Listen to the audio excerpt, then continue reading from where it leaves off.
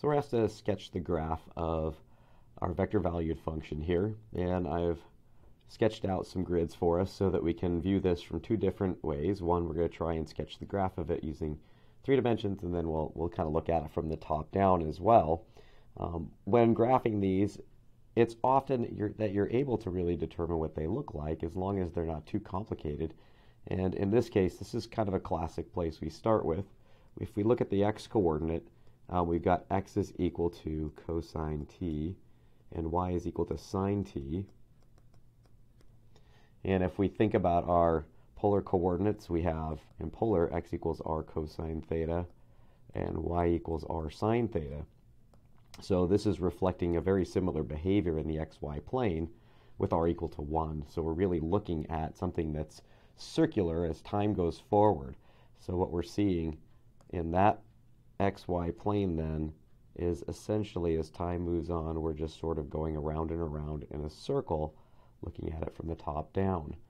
So now we can add in the z component, which just says that vertically, this thing, as it's looping around, vertically it's growing in a linear fashion.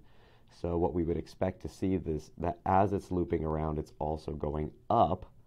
And we'll just take time to be positive here, and what we'll see is something that looks kind of like this. And I'm going to do my best to try and draw this out in a really nice fashion, but effectively you get something that sort of loops itself up like a bit of a spring.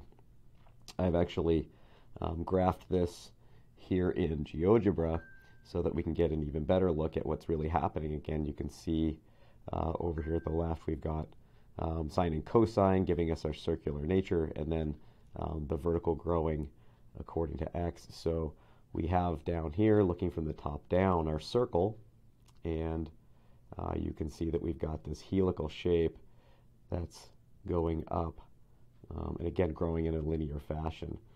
So these are really classic and kind of nice starting places for us to think about how we might be able to visualize these things.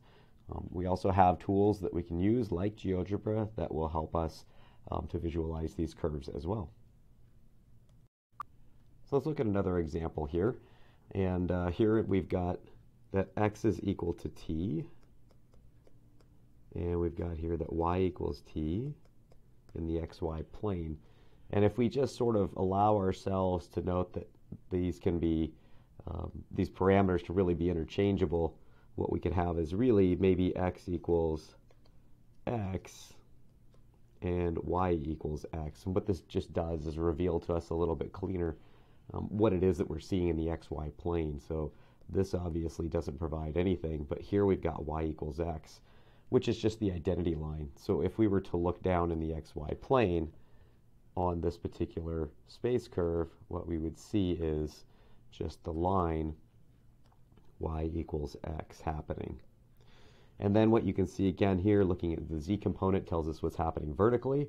So vertically it's behaving like a cosine function.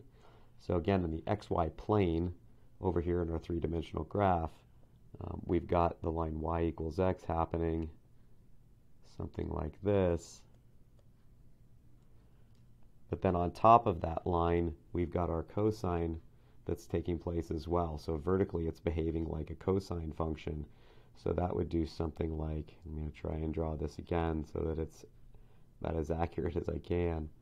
But it's going to do something kind of like this. But it's doing it along that line y equals x. Again, from the top down, we're seeing a straight line. But if we look at it horizontally, we're actually seeing that cosine function going across. You got to graph this in GeoGebra so we can get a better picture of it. So again, looking from the top down, there's our line y equals x.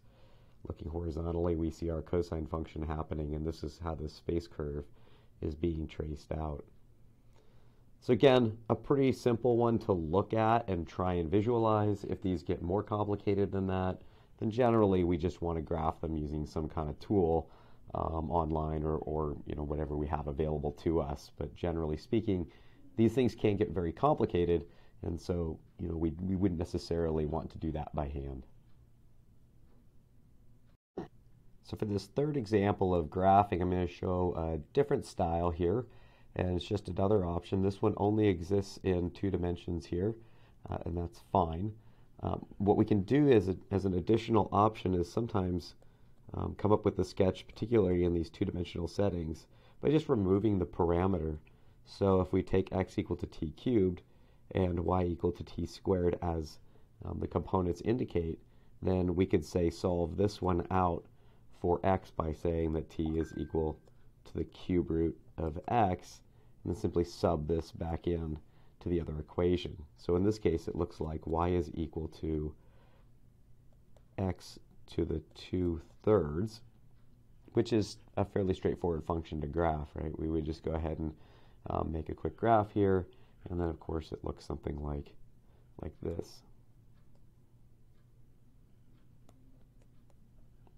So eliminating the parameter works particularly well when we're dealing with something that just exists in 2 dimensions. It can also help us in 3 dimensions sometimes, just depends again on what the function is that we're presented with.